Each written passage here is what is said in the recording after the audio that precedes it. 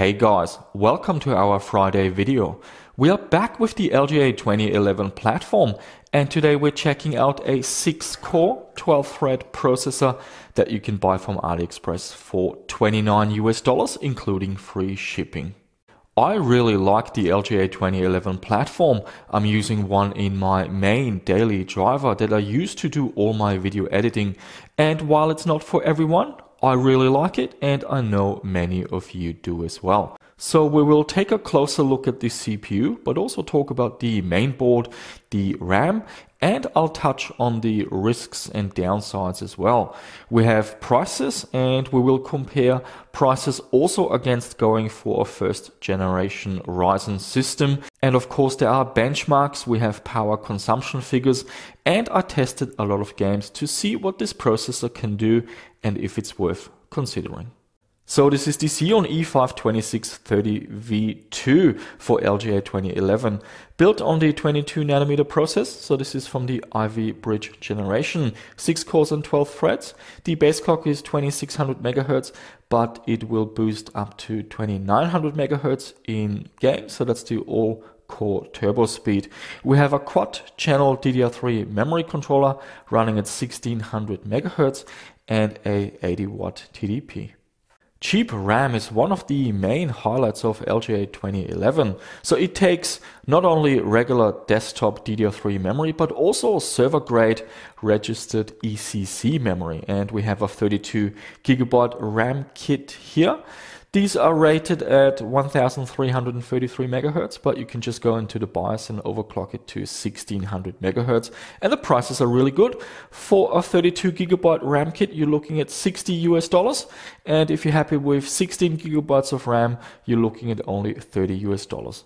The mainboard is, especially for me, the most interesting aspect, but it's also quite controversial. So you have a choice. You can get a second-hand mainboard from MSI, Asus or Gigabyte, but they cost a lot of money if you look for a used 2011 motherboard on eBay.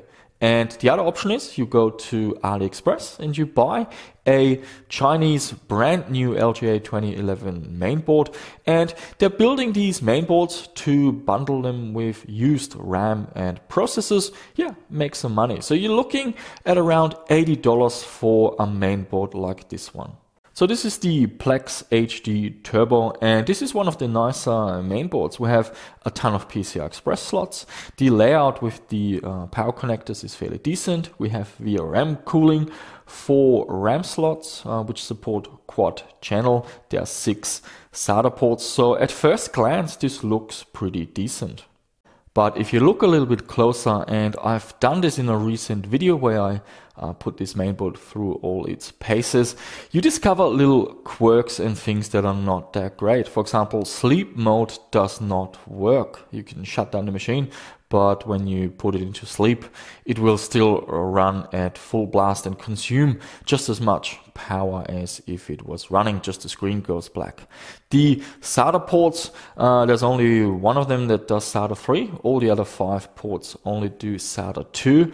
We have an M.2 slot. Unfortunately, it runs at half the speed. The PCI Express is 2.0, not 3.0.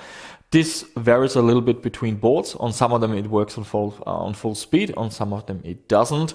There's a way around, because this mainboard has so many PCI Express slots, you can just get one of these. This will give you full M.2 speed and you can boot from it. But that's another unnecessary purchase that you need to consider. Also little things like the mainboard mentioning SLI when it's not SLI compatible, and you don't get modern features like USB 3.1 Gen 2, for example. And finally, the BIOS is extremely minimalistic. It looks ancient. It doesn't have many options. There is 0 overclocking whatsoever. The only overclocking you can do on these mainboards is if you get an unlocked processor, and they are just too expensive. You're better off picking a Ryzen. But with the RAM prices and the CPU prices being so cheap, maybe the value is still there, and that's something we will find out in this video when we have a look at the gaming performance and then look at prices. So quickly, let's talk about the prices. $80 for the main board, $29 for the RAM and $27 for a 16GB RAM kit. We're looking at $136 US. For a budget 6-core Ryzen system, you're looking at $57 for a A320 mainboard. All these parts are also from AliExpress. $87 for a Ryzen 5 1600 and $64 for a 16GB DDR4 RAM kit. So all up, that's $208. So a little bit more compared to the LGA 2011 platform, but it will perform better. The Ryzen has an all-core turbo of 3.2 GHz, so that is faster than the LGA 2011 processor. Also, the IPC is higher, so you will end up with significantly better performance. If you spend a bit more on a B450 mainboard, you can overclock this CPU easily to 3.7, 3.8 GHz and get even more performance out of the machine. RAM prices is still a little bit higher on DDR4, but they have come down since. And here's some of the other parts we're using in this project. We've got the RX 580 with 8GB of VRAM. To avoid any GPU bottlenecks, we are testing in most games at 720p. So once again, we're doing this because we're evaluating the processor and the mainboard and the RAM and not really testing the video card. I'm using, once again, our Deepcool power supply, 650 watts, fully modular. And also continuing on with testing the IC graphite thermal pad. This is the 40 by 40 millimeter sized version. Worked great with this processor. And I'm using a tower cooler with heat pipes from AliExpress for socket 2011. This one screws directly into the socket. The system turned out to be quite energy efficient, sitting idle on the desktop, 49 watts for the entire computer, and running Cinebench, I saw 94 watts. Next up, we got Firestrike. We're looking at 11,676 for the overall score, 14,927 for graphics, and 10,714 for physics. We have a Cinebench R15 results, 771. In Cinebench R20, we're getting 1,579, and I have a comparison figure for the Ryzen 1600, which got 2,534, so quite a bit faster. I also ran the Blender benchmark. It took 44 minutes and 43 seconds, and once again, the Ryzen 1600 did a lot better, completing in 29 minutes and 26 seconds. And now we're going to have a look at some games, and for this video, I actually managed to find some extra time and tested more games than usually. First up, let's try some highly optimized games. We've got Doom using the Vulkan API, 720p, high details, runs perfect, silky smooth, well over 100 FPS.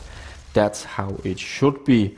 Strange Brigade is very similar, also using the Vulkan API and runs really well on low-powered processors, also over 100 FPS with high details, 720p, so looks absolutely stunning. I downloaded the demo for Pro Evolution Soccer 2020, 720p. I don't believe there are any graphics options to play around with. If there are, I just left everything at default, and yep, seems to be running really well at over 150 FPS. Next up is Hitman 2, and I tested 2 levels. First we have the Night Call level, which runs really well over 60 FPS, so you get the impression that the whole game will run that well, but later levels can be a lot more demanding. Here we have the level called The Finish Line, and yeah, surprisingly, it doesn't run too bad. We are getting over 60 FPS pretty much all of the time. There's one spot where the game stutters and skips a little bit, but for most of the part it runs pretty well. Forza Horizon 4, this one I tested at 1080p with high details and seems to be running well. I believe we are running into a GPU bottleneck, but the RX 580 seems to be powerful enough to run this game quite comfortably. Let's have a look at some more racing games. And oldie comes first, Dirt 3, so 1080p, max details, and also 4x anti-aliasing to make the graphics look a bit nicer. Over 100 FPS, so this gives you an idea of older games. They should run really well on this machine. Grid 2, this is also a slightly older game, 1080p, high details, over 100 FPS, so that's another racing game that runs really well on this machine. Something more demanding, Dirt Rally, 720p with high details, and even this game over 100 FPS. So this processor seems to be doing quite well so far. We've tested a few games and they all seem to be running quite well. So it looks like that the value actually might not be too bad. Let's try a more demanding racing game, Project Cars 2. Again, 720p with a mix of mostly high details. If there was a slider, I set it to high, and it's using the same details as in previous videos. There are 2 tracks that I'm testing. There's a Formula 1 track, which is a little bit less demanding, and yep, we're getting well over 60 FPS. And then there's another track where there's some rain going on, which puts more strain on the system. But even here, over 60 FPS. So really excellent outcome. I'm very impressed with this performance. Fortnite 720p with epic details. The game has quite severe skips and stutters, especially in the beginning, but it seems to calm down, and then we're getting decent FPS. So I've been told that this might be an issue because of MSI Afterburner, but I actually didn't have the time to properly look into this. Another popular game is Apex Legends. Here we're testing at 720p with maximum details, and once again we're getting very decent FPS, definitely better than my skills in this game. Well over 60 FPS, so you should be happy playing Apex on such a machine. The Surge is next, 720p, high details, seems to run excellent, well over 60 FPS, so compared to playing it on most consoles where it's probably targeted at 30 FPS, it's a step up, and yeah, seems to be a good looking game. Haven't been able to spend too much time in playing this game any further. Shadow of the Tomb Raider, this is the demo version, we're running at 720p with high details.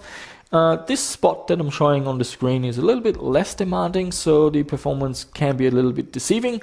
There are areas in the game where it gets a lot more demanding and the performance goes down, but I have tried other areas in the game and the performance is pretty solid. So another game that runs well.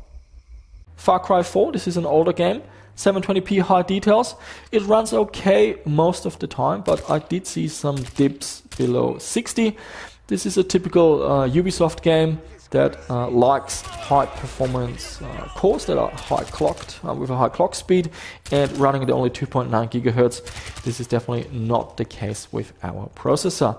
And Far Cry 5, we're seeing a similar result. We have a ton of cores and threads, but we don't have a high enough clock speed. So like Far Cry 4, it runs okay most of the time, but here we can see more dips below 60, even going into the 40s.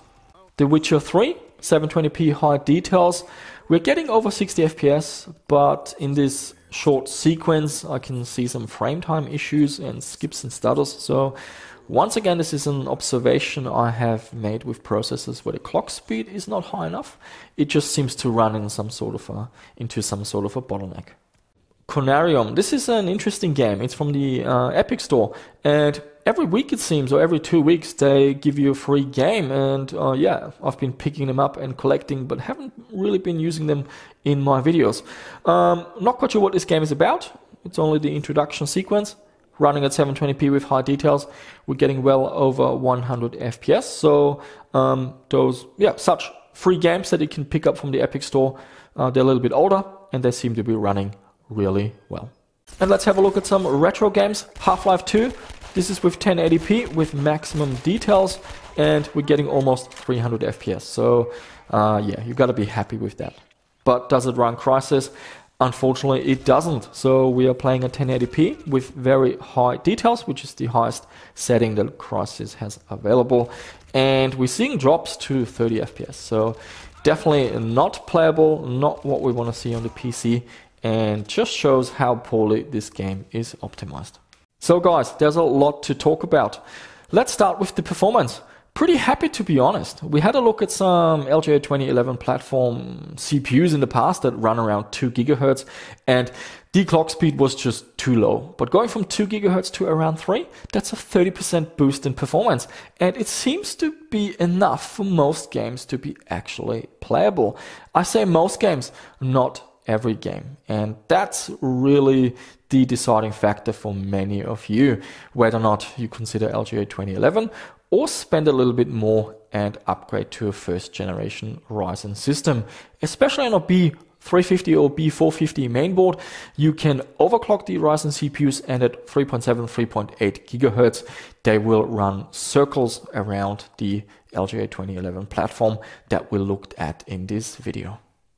But if price is your main concern and every dollar counts, then you can save quite a bit of money by picking up $80 mainboard, the processor, and some registered ECC memory. Just be aware that you're investing in an old platform. There are very few upgrade options. We do have some nice assortment of PCI Express slots, so you can install a few PCI Express expansion cards, so that is nice. But for example, just a single SATA 3 port and very limited BIOS. There's basically no support, and if anything goes wrong with the warranty, good luck. Very likely you're not gonna get much help.